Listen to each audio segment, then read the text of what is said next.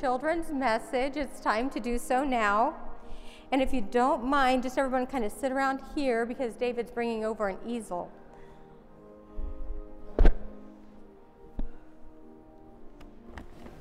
Okay. I need to pass a few things out.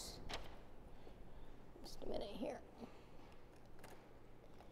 Is everyone having a good week? Look at your number on the back of your piece. We are putting together a puzzle today, okay? There, got it? All right. Now, before we put together the puzzle, I have a few questions for you. I want everyone to name what are some, or to tell me some things that you like to do, okay? Just raise your hand and tell me what it is. Now, give me time to write it down because it's going to take a minute. Come on up, boys. There's room. You're good. You're good. I'll come over here. Okay. What's the favorite thing that you like to do?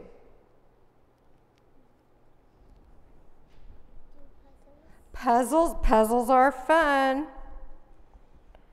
Okay. What do you like to do? Video games. Okay. Now I write slow, so give me a minute. Video games. Okay. And what do you like to do? Soccer. Reading? Well, we can make one for each of them. Soccer and reading, because both of them are fun things to do. Okay, what do you like to do, Audrey? To sing. Sing. That's a good thing. Who else has something they want to tell me? Sharon. Football. Okay. And what do you like to do? Basketball. Okay, that is, okay, Luke, Thomas, sorry, Thomas. Have you gone yet? Have you said anything? Play piano. You all are naming things that I am not very good at. Okay, who else? Who has not said anything yet and wants to say something? What? Video games. Okay, I think we have that down. I know a lot of people that like to play video games, and again, that's something I am not very good at. I think it's a different generation, actually. Okay, we have a puzzle to put together. Who has a puzzle piece with a number 1 on the back of it? You have number 1? Okay. Now, this stuck during first service, so we're going to hope it does this service too. That should work right there. Okay, who has number 2? Number 2. Oh, what's after number 2? Who has number 3? You have number 3? Okay, what does it look like it's going to be? Who can see? It looks like a heart. I think you are right. It is going to be a heart. 3. Okay. Who has number 4? Oh, don't do that. You're teasing me. There you go. Here's number 4. And number 5. And Bella has number 5. What color is the heart? It's gold. Why do you think I chose gold?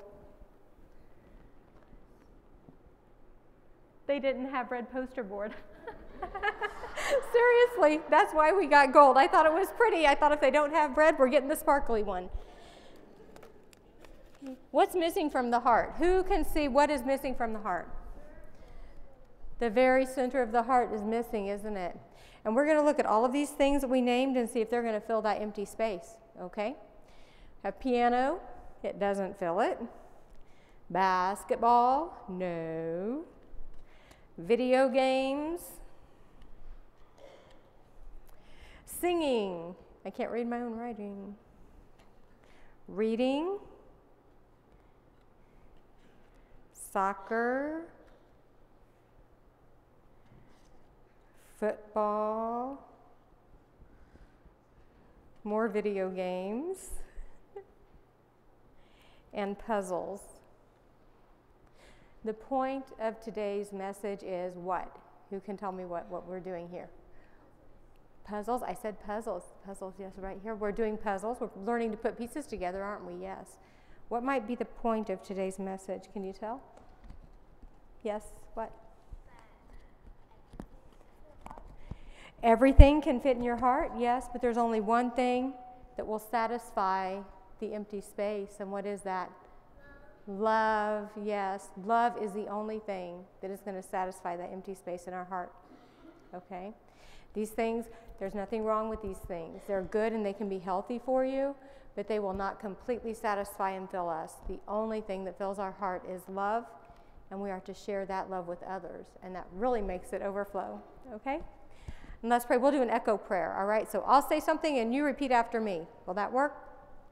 Let's pray. Dear Lord, thank you for sharing your love with us. Thank you for teaching us to share your love with others above all else. We share love. Thank you for going before us as our shield and our defender.